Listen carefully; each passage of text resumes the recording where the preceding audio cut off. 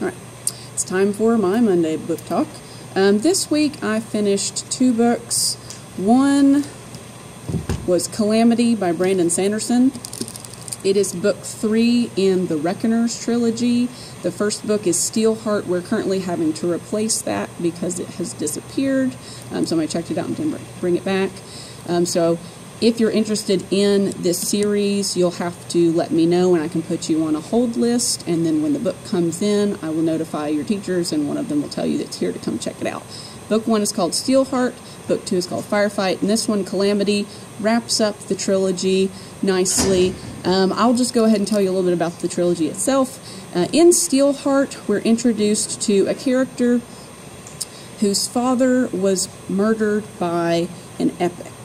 Epics are people who have developed superpowers since an event in which this giant light appeared in the sky and people across the United States started to develop powers. Like, for example, Steelheart can turn an entire city to steel. He is also impervious, which means he cannot be hurt by normal means. But you would expect, like David's father expected, for heroes to emerge to fight these supervillains, but part of the problem with the powers is that it seems to cause people to become evil. So there's a group called the Reckoners who are humans who are trying to band together to kill epics and stop them from hurting people. But there's a lot of action, there's a lot of witty dialogue. The main character, one of the things he does is make really bad metaphors. So if you appreciate that sort of humor and you like explosions and interesting fights with superpowers, then you'll probably like this book. We've had several people read the entire series, so let me know if you want me to put you on the list for Steelheart, and I'll let you know when it comes in. The second book that I read, I will preface by saying that I don't expect a whole lot of people to be really interested in reading this book. A.S. King is really for people that have particular taste. This book is weird, I will just say that. It is a satire. It has also been called surrealistic fiction. It's just basically a giant extended metaphor. But I really enjoyed it. I thought it was funny. It moved very quickly. It is split between several different main characters.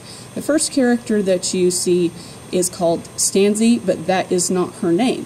Throughout the book, where her actual name should appear, there's a blank line.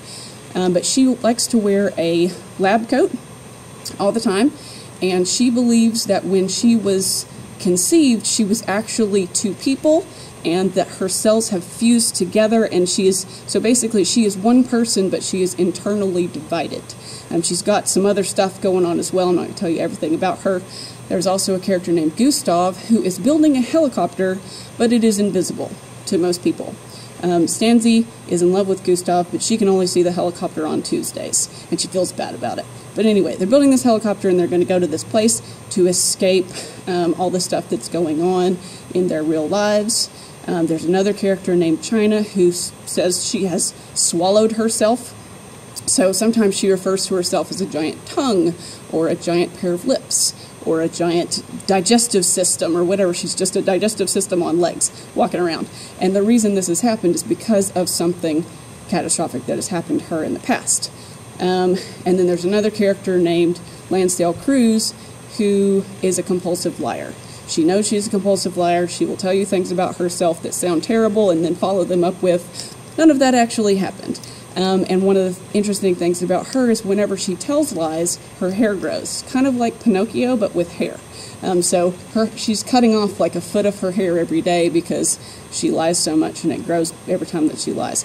But all these characters come together, and if you make it through the entire book, like I said, it's weird and it's strange and it's different, but it does make sense if you make it through the whole thing, in my opinion. It's commentary on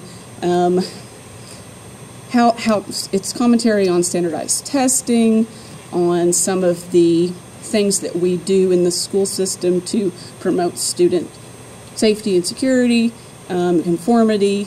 It's about people coming to terms with horrible things that have happened to them. But like I said, if you're willing to put in the effort and make it through all the symbolism, then you may possibly enjoy it. So I crawl through it. Like I said, I love everything that A.S. King has done. I haven't read a book that she wrote that I didn't enjoy, but they're not for everybody. But if you're willing to take a shot at it, come and check it out. And I'll see you next week.